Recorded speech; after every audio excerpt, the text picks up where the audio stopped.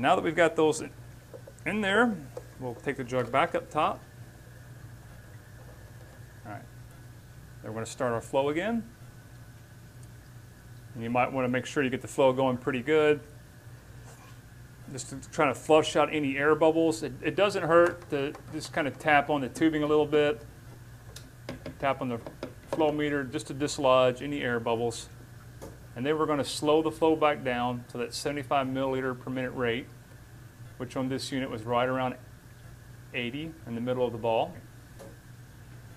Then we're going to let this count for a few cycles. Now we added 2,000 counts per milliliter of 2 micron particles. We calibrate what's called an edge bin because we're looking at 2 to 5 micron. The actual particles that we're looking at are particles that are greater than 2 micron in size. It's assumed that the 2 micron spheres that we added, that if we look at the distribution, 50% of them are just under 2 micron and 50% are just above 2 micron. So what we're actually looking for on this number here is 1,000 counts, because half of the 2 micron particles are going to fall in that 2 to 5 micron, or the greater than 2 micron bin. So what we want to see is approximately half of the 2,000 counts that we added. So what we ideally would see here is 1,000 counts per milliliter. Now what we have, of course, right now is 700 counts, and we knew our background counts were around 50, so we really have about 640, 650 counts per milliliter that are showing up right now. Okay, so we're a little bit low on our count accuracy. So what we're going to do is go in and now and actually perform the calibration. This is where things get a lot easier. We're going to go to the menu. We're going to go to Service Setup. We're going to go to where it says Auto Calibration, Auto Adjust Threshold, and then we're going to tell it we want to calibrate 2 micron. Hit Enter. Now we want to make sure that our flow is properly set. The flow being at 75 milliliters per minute is very important when you're doing this calibration. So we'll get it set right where we want it at, and then we're going to hit Enter to continue. It'll take just about 15 seconds or so for it to perform the calibration. And it's going to show us what our old threshold value was, which was 122. Our new threshold value is 113. And it also tells us what the neighboring thresholds were. So 1 micron threshold, which we're not looking at 1 micron particles, but there is a threshold there for it. It's 52, and 3 micron is 252. What we want to make sure is that the 2 micron threshold never overlaps the neighboring threshold settings. If it did, then something is wrong with the calibration or the sensor. So now we're going to press Enter. We're going to actually enter 1 to save. That's going to save our configuration, and then we'll keep making sure that our flow is at 75 mils per minute. And when this comes out of the save mode, it's going to go into a sampling mode, and it'll just be about 10 seconds, and we'll see what the results are.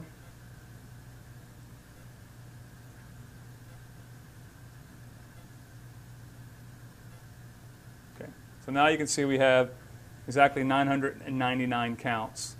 Now that does include our background counts, so that would actually be about 950. We have really no way of telling the unit what the background counts are, so that's why it's important that your background counts are low, less than 50, ideally. So what we actually have here as far as the calibration is concerned is now a very accurate reading for the 2 micron particles. Now that we completed the 2 micron calibration, one thing we want to make sure we do is mark our jug so that we know what's in it.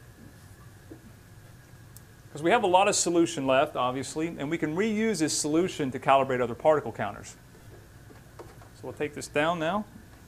And we're going to disconnect the tubing from the bottom of the sensor. This tubing is going to stay with this jug. What we don't want to do is cross-contaminate samples by using the same tubing in multiple jugs. So it's important we keep this tubing with that jug. If you want, you can actually poke a little hole in this and feed your tubing through, or just kind of put the top back onto the jug. Okay, now we're ready to do our 5 micron calibration. And just like with the 2 micron calibration, of course, we're going to check the blank water counts first. And then once we do that, we're going to prepare a new set of tubing just for this jug, and then plumb it all back up. And we'll pick up when we get that all hooked up again. Okay, so we went through the same process of preparing our 5 micron solution. We had our background counts were very similar to what we had with when we made a 2 micron solution.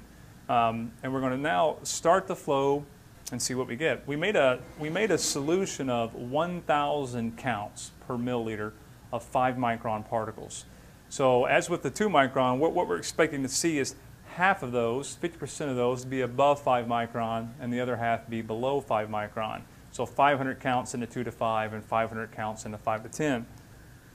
Now we're going to adjust our flow for 75 mils per minute.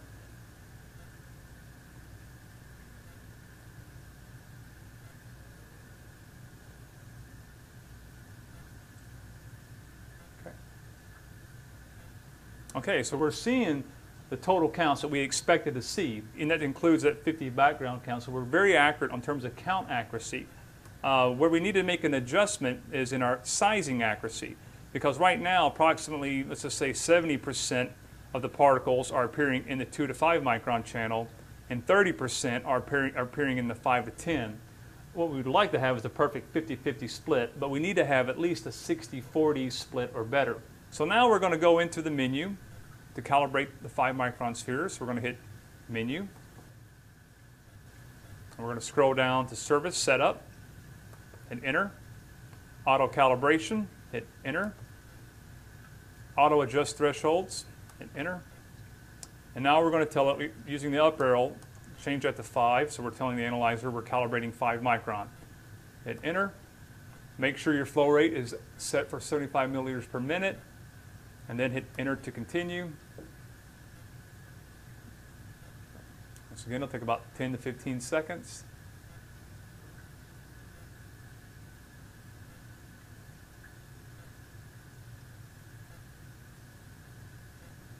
And it's going to show us our old threshold value of 513, our new threshold value of 469, and our neighboring thresholds. So to accept that, we change it to 1 and hit Enter to save.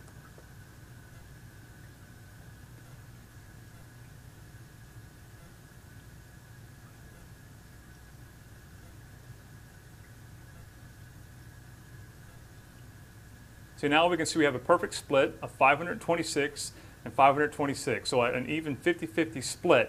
Of course, that won't stay the same. As it will update, we'll see that the values will change slightly. But we have what appears to be a very good calibration on the 5 microns.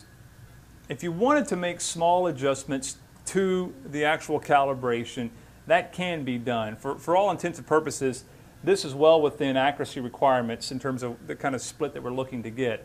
But if you wanted to try to adjust for the background counts and make your 2 to 5 micron counts a little bit higher to account for those 50 micron background counts, you can do that by going into Menu and then scroll down to Service Setup, back into, in this case, Manual Calibration, and then we're going to do Manual Adjust Thresholds. We're going to tell it we want to manually adjust 5 micron. Okay. And so now if we want to, we can manually do some soft adjustments to the calibration threshold. If we raise this threshold up, for example, I'm going to take it from 469 to say 479. I'm going to hit Enter.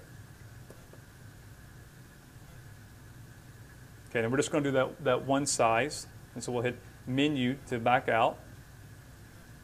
Menu again, and then do an exit and save. So what we have done now is we've done a manual adjustment to that calibration threshold. It wasn't necessary to do it, but just to demonstrate the fact that that can be done. And what we should see now is that our counts in the 2 to 5 are a little bit higher than they were before compared to the counts in the 5 to 10. We make sure our flow rate is right at the 75 per milliliter mark.